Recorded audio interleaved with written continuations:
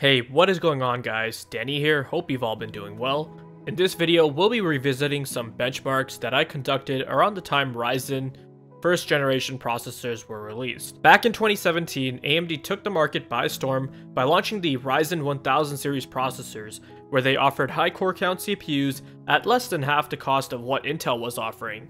I was in the midst of upgrading my i5 6600K, where I was highly considering getting a 7700K and dropping it into my existing Z170 motherboard at the time. But I was very intrigued and was really happy with what AMD were able to accomplish with their Ryzen processors.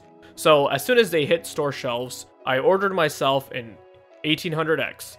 Now it's been almost 2 years since the first generation Ryzen processors were released, and back then, like any other new platform, Ryzen and AM4 motherboards had quite a lot of issues, where users were having many issues with motherboards such as running higher memory speeds, games needing optimization, and there were even some reports back then stating that Microsoft's Windows scheduler wasn't properly utilizing Ryzen, so there was an update that was needed. Since then, there have been countless updates, and overall, the platform is a lot more stable. BIOS updates have allowed users to properly tune their CPUs, run higher clocked memory with tightened subtimings to reduce latency, and software updates have been pushed to take advantage of Ryzen's high thread count. So, what I want to do is revisit some of the benchmarks I did when I had gotten my Ryzen processor and run the same tests again and compare the scores. This way, I can compare the results I get now with older results and see if they may have improved, and if they did, then how much of an improvement we're going to be looking at. The new results we'll be taking a look at will be conducted with my 1800X overclocked and my RAM tuned, because this is the other factor we're trying to take into account. With all the BIOS and microcode updates and optimizations done that allowed users to tune their Ryzen system further, did that provide any sort of performance uplift? I could change everything back to stock, but then what would be the point? As for the rest of the specifications, the motherboard that the 1800X is installed on is the Gigabyte AX370 Gaming 5 motherboard. And for the CPU cooling solution, I've got a Noctua NHD15 dual tower cooler. For the RAM, we've got 16 GB of G.Skill Trident Z running at 3333 MHz with a cast latency rating of 14, and tightened the subtimings as well. These will be the most relevant specs, but if you want to know the rest of the system specifications, you guys can check the video description down below. The first benchmark we're going to be taking a look at is Maxon's Cinebench R15, a very popular CPU benchmark. This benchmark makes the CPU recreate an image using path tracing. For multi-threaded performance, the 1800X at launch with tuned settings scored 1771, and now I was able to attain 1809. An improvement of 38 CB or 2%. Similarly, we see the single-threaded score also increased by the same margin, where at launch the 1800X scored 161, and now I can attain 165. For most of the benchmarks, I'll be comparing the overclocked scores, but the stock scores will also be there just for reference. wPrime 1024 is next, and here the time it took the CPU to complete the benchmark was measured, where it goes through a whole bunch of calculations. The tuned 1800X at launch took about 97.9 seconds to complete the benchmark, and now it was able to complete the benchmark in 94.4 seconds, an improvement of 3.5 seconds. Moving on, we're going to be taking a look at CPU-Z.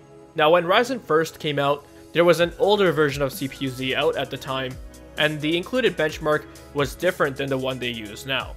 One of the reasons why they changed it was because Ryzen was scoring just generally faster than its Intel counterparts CPUs, so they quote-unquote had to fix the benchmark so it would reflect real-world performance in a sense. Regardless, I can't compare the new version scores with the scores I had from 2 years ago, so naturally I re-downloaded the previous version that had the older benchmark and had to compare it that way. The 1800X at launch scored 2,334 for the single core score and 20,641 for the multi-core score. Now 2 years later, the score has increased, but just barely, where the single core score has increased by 8 points at 2,342, and the multi-core score increased 194, yielding a score of 20,835. So it's really nothing to write home about. Up next, we have Passmark's CPU Test. The CPU benchmark makes the CPU run through numerous tests involving prime numbers, floating point, physics, sorting, encryption, and more. At launch, the 1800X scored 16,760, and now 2 years later, the score I had attained was 18,211, an improvement of 1,451, or an increase of 8%, which is significantly higher than the differences we saw from the previous benchmarks. The next benchmark we'll be taking a look at is IDA64's CPU Queen. Now, not much needs to be said about these results. The difference between the launch 1800X score and the post 2-year score is only 1%, where launch score was 92,581 and the updated score was 93,457. The last benchmark we're going to be taking a look at is POV-Ray. This benchmark creates a render of an image and determines CPU score and performance by the average pixels per second. At launch, the 1800X scored 3,752.5, and the post 2-year score has improved by 1.8%, or 70.3 pixels per second, which is 3,822.8.